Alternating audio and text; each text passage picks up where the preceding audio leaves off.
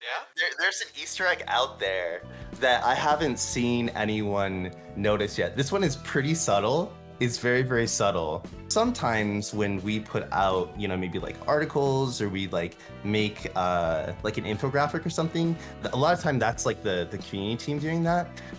There is like one small little Easter egg that was planted that I don't think anyone's picked up on yet. If once the reveal happens, I'll tell you what it is. Hello everyone, TheSkilledRoy here, and what you just heard was a clip from our very own Riot Zeronina, aka Julian, who is our Legends of Runeterra community manager. And you guys know me, anytime a Riot dev mentions the premise of an Easter egg, I have to go after it. Last time it was a hint that eventually led to the Bandle City reveal, and I think this one is a few more steps more obscure. Let's not get ahead of ourselves, let's work through this together. You see, just recently, internet heartthrob Sunny got the awesome opportunity to interview Julian about his role on the Legends of Runeterra team, as well as some of the broader questions about the game itself. Eventually, the topic came up about upcoming content and how hints are handled. So let me back up. Things like Celestial Impact getting printed like earlier are little Easter eggs that the designers put in, but sometimes when we put out, maybe like articles or we like make like an infographic or something, a lot of time that's like the community team doing that. There is like one small little Easter egg that was planted that I don't think anyone's picked up on yet. If once the reveal happens, I'll tell you what it is.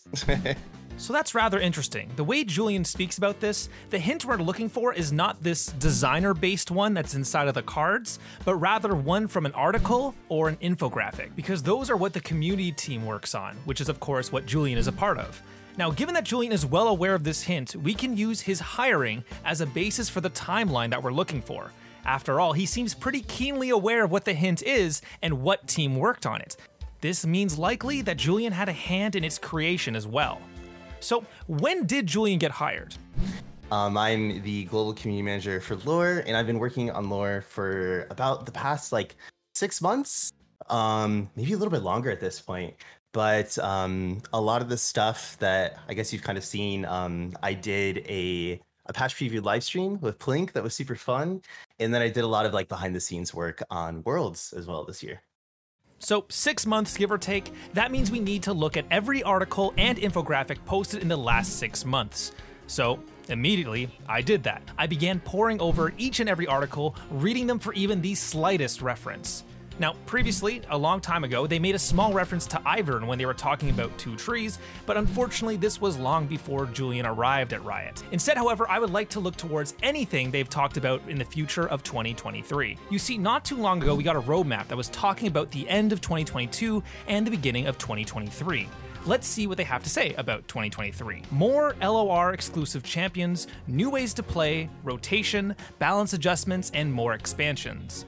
But wait. That's a little weird. The rest of the roadmap is all about the Darken saga. There's 13 Darkens to choose from for 5 panels, and they used 4 Darken.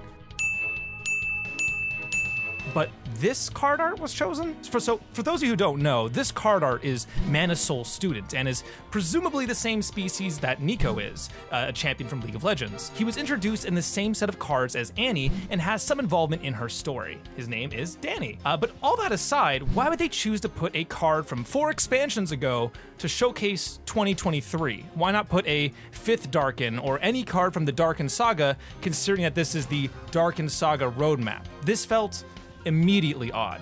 So I began digging. Something else interesting began to form. You see, on every other roadmap, the card arts generally correspond to the set or expansion they were talking about. If we look at the 2022 roadmap that we had previously, we can actually see that the parts for Bandle City have Bandle City card art, and then some of the cards for the upcoming Jhin cards at the time were there as well. So why are they okay showing upcoming card art for sets back then, but they didn't do it for 2023? Why would they go backwards 4 expansions? But what if they're not going backwards 4 expansions? You see, Manasoul Student has always felt strange to me. It's already a little odd to have such a direct connection with Nico when Nico's story is about her being alone, But it gets even weirder. You see, Manasoul Student has a ton of concept art, and unlike many other cards' concept art, Manasoul Student's concept art is varied in their designs, like dramatically so. If we look at, for example, Treasure Seeker's art, the one drop from Shurima, the initial concept is pretty honed in and focused when you're looking at a lot of their concept art. But Daani seems to have a ton of variance between each of his various concept designs.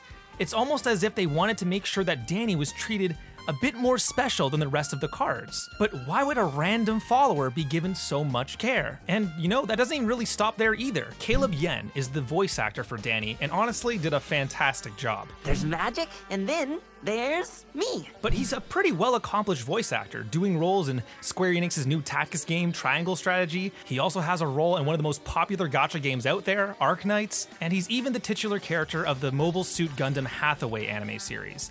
These are the caliber of some of his roles, and yet somehow Manasoul Student is on his biography and is being held up to that level. No disrespect, but as someone who has voices in Borderlands, Attack on Titan, Fire Force, Rising of the Shield Hero, it's a little odd to focus keenly on a single follower from one champion's associated cards in Riot's card game. Now, I know what you guys are thinking. There's a problem with this theory. None of this is concrete evidence.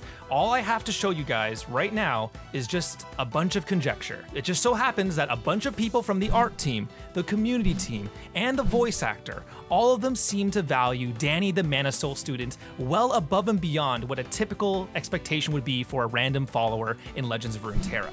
But when Julian, Riot Zero Nina, decides to tell us a hint that no one has talked about, a hint that seems to correspond to an infographic that he himself states have hints inside of them, and he even uses Daani as a profile picture on the Legends of Runeterra forums, it seems like everyone just really likes this random follower from Annie's set of cards from 4 expansions ago. Or maybe, just maybe, Daani is going to be a lot more than just a random Noxus follower. He might be becoming one of the new Legends of Runeterra exclusive champions, just like he's labeled on the 2023 roadmap. But hey, if I'm wrong, I'll hold that. Now, as always, these theories and research are far from a solo effort. I have the endless support of the people in my Discord who help me find specific clips and background research whenever I'm digging up information. If you would like to join our group of merry speculators and theory crafters, a link to our Discord will be in the description below. And if you like this content and you want to see more, please subscribe and ring the notification bell, as it goes a long way to supporting this channel into the future. Thank you once more for watching. I will see you all next time. Peace out.